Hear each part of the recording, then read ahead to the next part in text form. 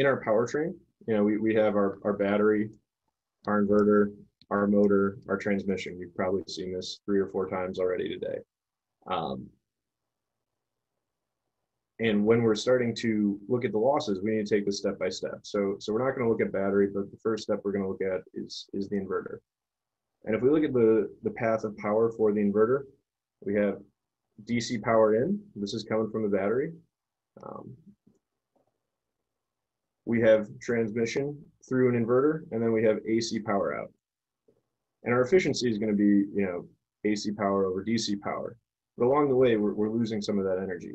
And where does that energy go? Well, if we take our equation here, PAC equals PDC minus conduction losses, these are the actual resistance of the switch and the resistance of the components, transmission lines.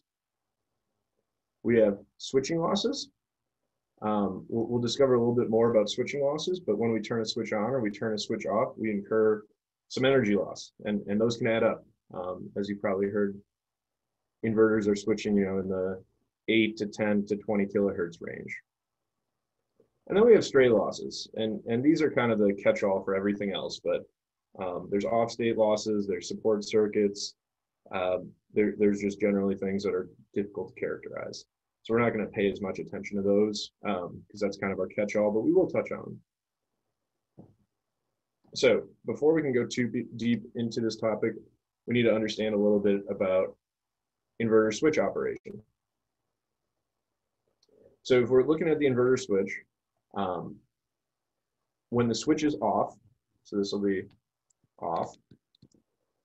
If we're measuring across the switch, so we have a probe on the input and output side of the switch. When the switch is off, we'll measure a high voltage and no current. Now in these inverter switches, these are solid state switches.